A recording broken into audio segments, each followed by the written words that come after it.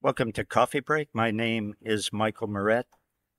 I can remember when I was younger, even through my probably early 20s and 30s.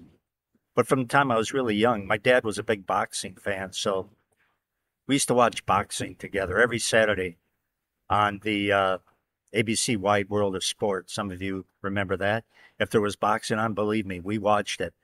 Or any other time there was boxing on television, we watched it.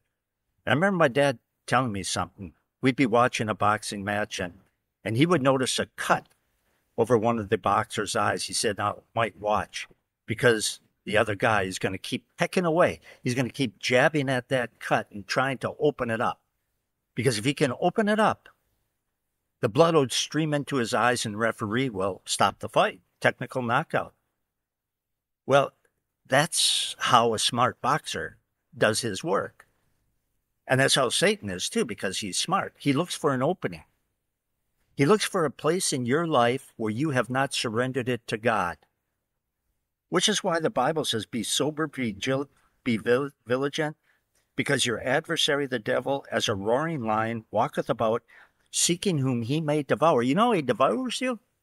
He sees a weakness being some area of your life that you have not committed to God. You have allowed Satan to have control in that area of your life by tolerating some sin.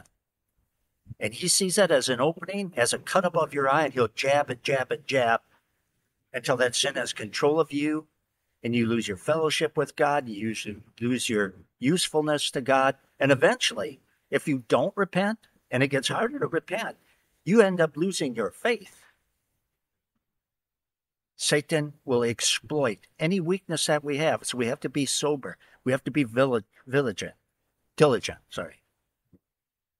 not to allow sin to control any area of our life, because that gives the devil a foothold, and he will use it to his advantage, believe me. This has been Michael Moret with another coffee break.